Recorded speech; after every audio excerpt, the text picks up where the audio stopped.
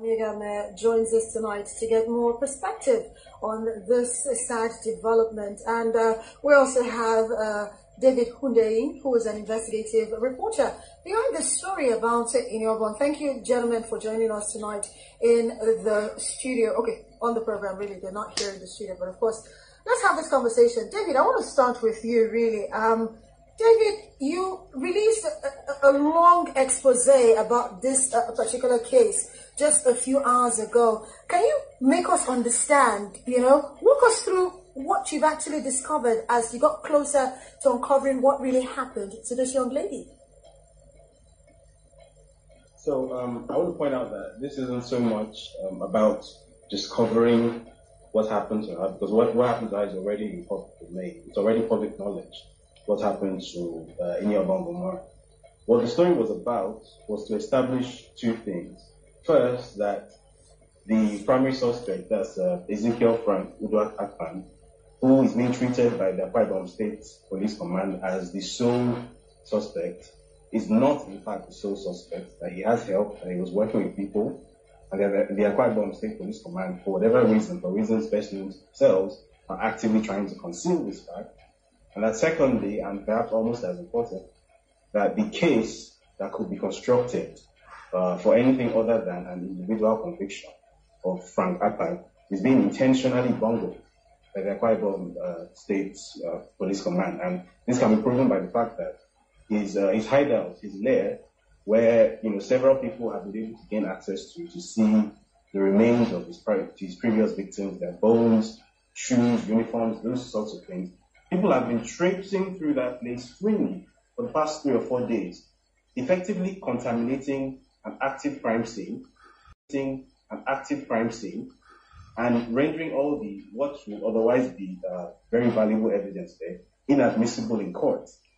And the Akwa Ibom State Police Command is aware of this, and they're letting it happen. So either this is incompetence or this is deliberate, that the case that could be built for anything other than simply convicting this 20-year-old guy as to take the fall for what is clearly a bigger issue than just him, is being intentionally bungled by the Akwa Ibom State Police Command. Now, some of the things that I pointed out specifically in the report were that, first of all, in the immediate aftermath of the period when he committed the murder, which was on April 29, 2021, one of the first people that he contacted. Now, I was able to get this information because I have an insider at a telecoms company who basically leaked this data to me. And by the way, all the data that I have, the Nigeria Police Force has access to the same data. So you'd have to ask them why, even though they have access to this same data, they haven't done anything with it. And they've been acting as if they don't know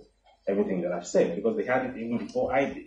They are the police. They have this data. Now, what the data shows is that in the immediate aftermath of the period when this Frank Akpan fellow committed this murder, one of the first people that he contacted on the phone within 24 hours was a fellow called Kufri Effiong. And I was able to validate this by pulling the phone number, which I got from the call records through Truecaller. 2 different numbers were used to have this communication with Kufri Effiong, and both showed up as belonging to this Kufri Effiong guy. I dug into this guy's past. This guy is a civil servant. He's a senior forest officer at the Ministry of Niger Delta Affairs. Street address, which was at S9G unit at Ewet Housing Estate in Uyo, which is the site of Davo Suites, which is a very well-known hotel in Uyo. Hotel which also, by the way, happens to be owned by Ekaite Akpabio, who is Godswill Akpabio's wife. And Godswill Akpabio is the Minister of Niger Delta Affairs. Now, this fellow contacted this Kufri Effiong guy. Bear in mind, he has just killed a young job seeker. He has just brutally raped and murdered a young job seeker. He goes and contacts this guy for whatever reason. I don't have access to the actual call. I don't want to cut you midstream, David, but I would like us to make it easier to understand the story. So let's take a little bit of it with the Commissioner of Police in Akwa Ibom. Commissioner, please help us understand. That's an allegation from somebody who has done a little bit of investigation on this matter. How true is it that the police seem to have allowed the contamination of an incident, a crime incident place like that? What happened? Can you help us understand what happened? I will say good evening, viewers. I hope you are hearing me. Are you hearing me? You are hearing me? Very clear. Please go ahead. Yes. It's most unfortunate that meanings and different stories are being read into what happened. We got the information in the morning of 30th that they were looking for Iniubong Umoren. And we did our best. We traced till somebody from, a gentleman from the social media came up and assisted with pictures and whatever, and we were able to get at the root cause and the father of Akwa. At the end of the day, Akpan ran out of Uyo, was said to have gone far into, as far as even Calabar, before they managed to convince him to come back because he kept denying that he knew nothing. At the end of interrogation and questioning, he confessed to what he did, and policemen went straight to the scene of crime and were able to exhume the body. Akpan and his father, who got to know of this thing later, are still being interrogated as we speak. There is no reason why anybody or any police officer will cover murder. All right. You know, Mr. Commissioner, there's so much for us to look at. Looking at, some of the accusations that have been laid against the police, especially looking at others that were involved. But we'll come back to you. Just hold your thoughts. But now let's head for this quick break. When we return, Newslight continues, of course, with the Commissioner. So we still have the Commissioner of Police in Akwa Ibom State, Andrew Amiengeme, with us, and David Hundeyin. But let's go back to the Honorable the Commissioner of Police. Please help us understand, in terms of contamination of the scene of incident, help us understand what happened. You're telling us a story.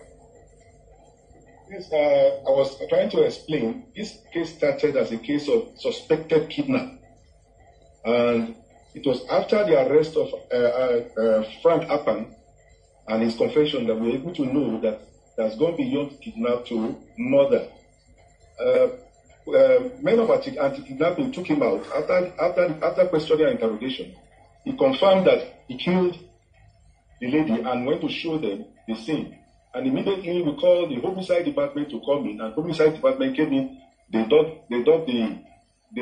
were able to exhume the body, and they deposited it in at the mortuary. Immediately, the case changed from kidnapping to murder. We are open to every available information that we can get. We want to appreciate members of the ICT who have been assisting and the social media, but they are blowing it too far. Whatever information they have, they should let us have it. Investigation is ongoing; it's not yet concluded. So the autopsy report is already out. We are open to all information that is credible. The police has never and will never in any way condone and cover any person for murder. I am a father. She's not older than any of my daughters, and I cannot condone such a thing for anybody who's trying to infer. Well, Mr. Commissioner, let me come in here real quick, but you're not answering the question. The question was, David Hundeyin, who did an investigative piece, says the scene of the crime has been desecrated because everyone has been going in there, thereby destroying evidence.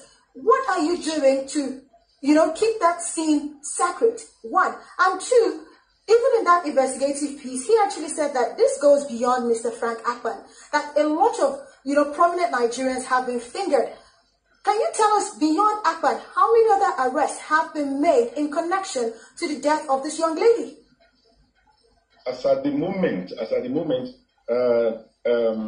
Frank Akpan is in detention, and the father, who got to know even before he ran away and never told the police. I can confirm that to you. The scene of crime was protected, but the rampaging youths of that community, out of anger of what they saw Frank, what he did, they went and ransacked the place. That is exactly what happened. They went in their large numbers to ransack the place, and it's most unfortunate. But already the detective have swept through that place before that happened. Commissioner, okay, you said that the youths ransack. Does it mean they overpowered the police and the policemen could not keep them at bay? And having said that, if other bodies are found in that place with boots and shoes and clothes of other youth coppers that seem to have been buried in shallow graves in that same location, does it mean that this young man has done more than one particular murder of a girl called Iniubong Umoren? Is that the case? No, that's not the case. That is not correct. That but other bodies have been found. No other bodies have been found, and no other bodies have been found in that place. Not at all. All right, you know what, Mr. Commissioner, we'll come to Hundeyin. He has been listening to the commissioner really react to all that he is alleging. David, you've heard him. He says a lot of things that you've said is not true, and your piece might have some information not absolutely correct. Can you react to it? I mean, you could almost see his nose growing while he was talking, because when someone is lying through their teeth, you can see the physical effect that it has on them. He said, David, you don't have to insult him in any form here. Bones were discovered on site. Right? How did those get to social media? Did people make those things up? There is evidence. Bones were not found anywhere. Live on national TV to deny that there is evidence. Why is a police officer on national TV denying that there is evidence of a crime that has taken place? That there is evidence of several crimes that have taken place. Did the rampaging youths make up these things? Did they tell lies about these things? Where are the bones? Where are the bones? There are no bones there. It's an uncompleted building. There are no bones there. They saw some slippers and some some one or two shoes. Does that mean that those are bones? Bones were never found there. And I get if you have information to that, they just got there. If you have information, you are a police officer. People were living in that they saw some shoes. Okay, Commissioner, Mr. Amegame, let's try and understand what happened. You're stating that as far as the police are concerned, there are no bones, there are no bodies, but the boots and the outfits that were found, they're all over social media. Were they created by somebody else's imagination, or were they found there when the police went to that site?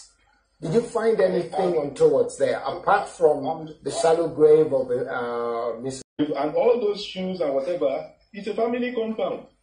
People have been living there. You don't expect that they will not find one or two things in the place.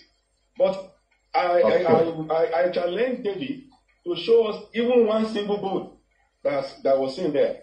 Even I watched on BBC when somebody was showing the whole scene and recording it. Nothing like any bone anywhere. Mr. Commissioner, thank you for joining us. And of course, David, in 30 seconds before we wrap up, are you worried that justice might not be served in this case? Or are you confident, David Hundeyin, that this lady who's lost her life at her crime will get justice at the end of the day? In 30 seconds as we wrap up. Well, clearly, based on the appearance of the police officer that we have seen here, the Akwa Ibom Police Command has taken a side. And that side is not the side of justice. They have decided to tell lies. And they have decided that that is the hill to die on. I noticed he mentioned nothing about SP Samuel Ezeogo, who, as I mentioned in my article, has been having telephone contact with the main suspect before the suspect was arrested, the day after the suspect committed the murder. How did that happen? Okay. He has offered no explanation. David, because we have to close. Yes, well, David, because we have to close, we have to wrap it up. We've got to give a chance to the Commissioner of Police as well to have a final word. So in terms of the person that he fingered as well, who's a police officer, what do you say about that? Was there a police officer that was in contact with Mr. Akpan? Yes, as at the time they got Frank Akpan, they had to lure him back. That was when he made those calls. And they lure him back with his cousin to come back so that they can come and explain what happened.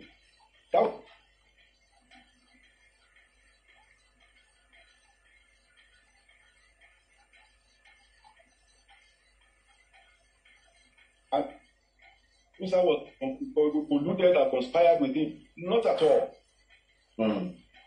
Tonight, of course, we continue to keep an eye out for this story to ensure that justice is served for Lady Iniubong Umoren. Well, time now for all the latest from